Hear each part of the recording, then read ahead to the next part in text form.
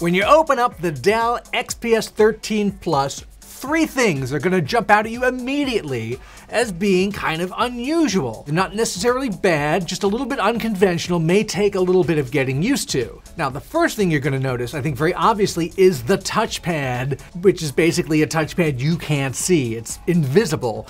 All across the front wrist rest here, it's just one big empty expanse. And you might look at it and say, oh, is that all touchpad? But it's actually not all touchpad, and you almost wouldn't want that. That seems like a nightmare for palm rejection. However, the touchpad is here, it's just not demarcated in any way. Now, I found that messing around with it, it goes from the edge of the spacebar on this side to the edge of the Alt key on this side. So it's a regular size, generous touchpad. And I actually found surprisingly that even though I think it's a big muscle memory issue, I didn't really have a lot of trouble staying where the touchpad was supposed to be. I would still kind of like some little faint lines here, or maybe have this part just light up or something like that, but it wasn't a deal breaker. It's interesting to note, this is actually a totally flat piece of glass because of haptics built into it. It feels like you're clicking on it when you click down on it, but much like Apple's touchpads, it's not actually moving, it's not actually clicking down, it's just giving you a little haptic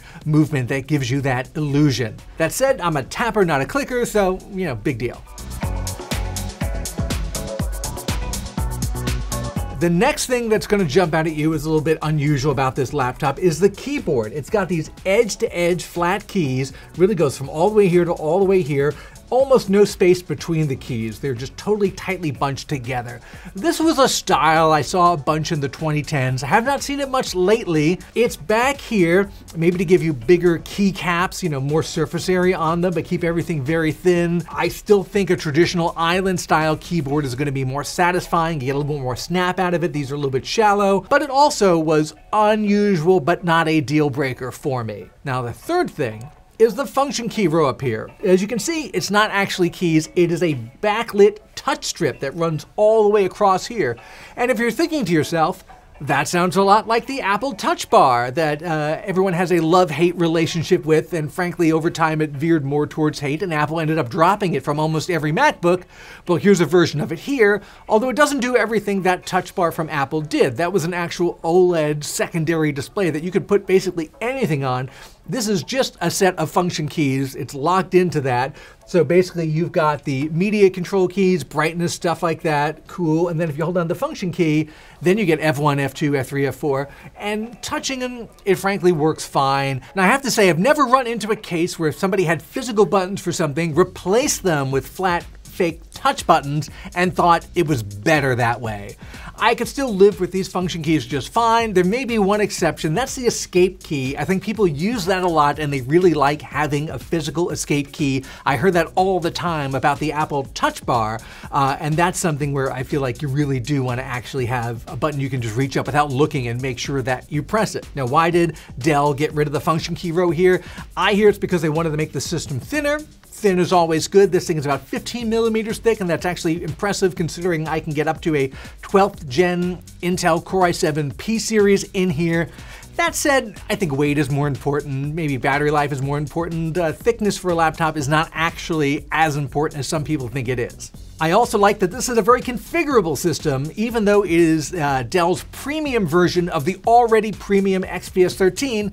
Starts at $1299. This configures closer to $2,000 because I've got the upgraded CPU, I've got more RAM, more storage, I've got one of the higher end screen options, and that's something I really like is that you can get multiple display options on here. The least expensive, the basic, is just a regular Full HD 1920 by 1080-ish screen.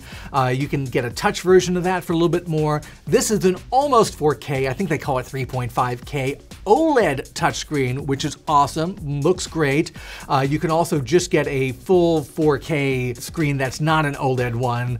I would say you would either go for the OLED screen because it looks the best, or if you're looking to save money, get the regular Full HD screen with touch, because frankly on a small Windows laptop, you do kind of want touch even if you're not going to use it all the time.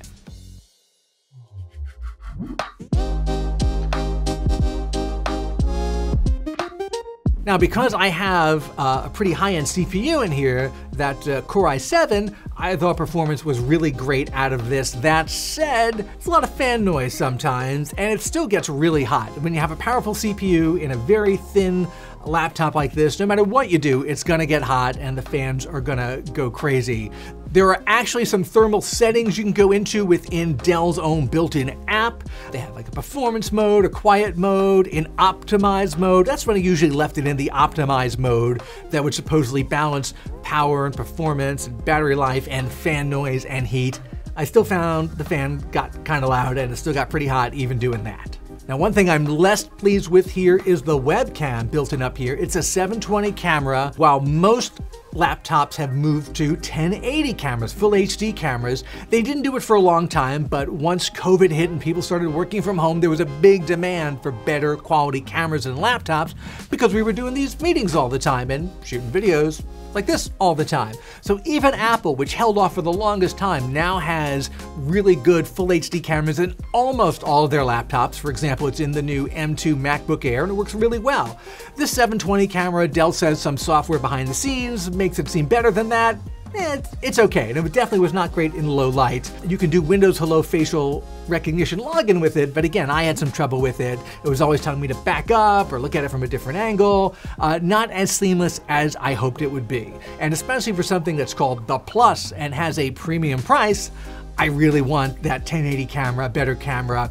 I'm sure Dell would say they couldn't fit it in the super thin lid like that.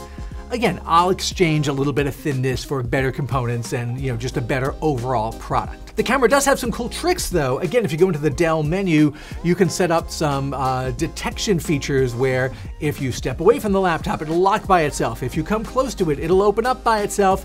The coolest one I thought was called Look Away Detect, where really, if I'm looking at the screen it's on, if I turn away for more than a couple of seconds, I can see in my peripheral vision the screen actually dims, and that's good for battery life, and that's good for privacy. And as soon as I look back, it brightened back up. You have to go in and turn that on to make it work, but I thought that was kind of cool. Now, another compromise I wasn't crazy about is the fact that there are just 2 Thunderbolt USB-C ports on there. You might say to yourself, well, that's what a MacBook has, that's fine. It's true, but that MacBook still has an audio jack, a headphone jack. Here they take that out. To Dell's credit, in the box there's a USB-C to USB-A adapter and a USB-C to headphone adapter. But if, let's say, you've got it charging on one port and you've got the other port being used to connect your headphones or your headset for meetings, then you're out of ports. I'm not saying you need a ton of ports, but taking the headphone jack out, phones do it. I'm not quite sure we're ready for that in laptops just yet.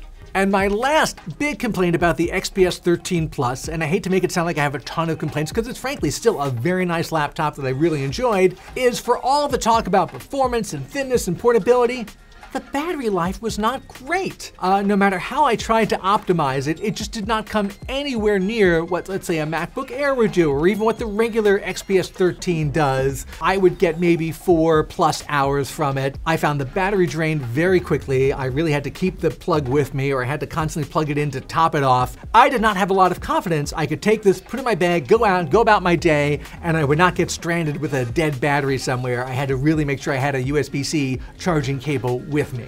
Now, for something that is a very small 13-inch thin portable laptop, to not have great battery life, I mean, that's a real deal breaker for a lot of people. I totally get that. So the XPS 13 Plus, it's got a lot of really interesting design innovations. Some seem like they're really forward-thinking, some seem like they're just change for change's sake, and some seem like they're sacrifices you're making to squeeze everything into a very thin body. Now, that said, I want to see some of these changes and ideas move into other laptops, other Dell laptops, maybe other laptop companies will take some of these ideas and use them for whatever the next version of this is. You can keep all the other stuff. I would just like to see a better webcam, and you know what, trade away a little bit of the thinness and give me a better battery. If you want to read my full review of the XPS 13 Plus, along with all our testing charts and numbers and results, you're going to find that link right down below.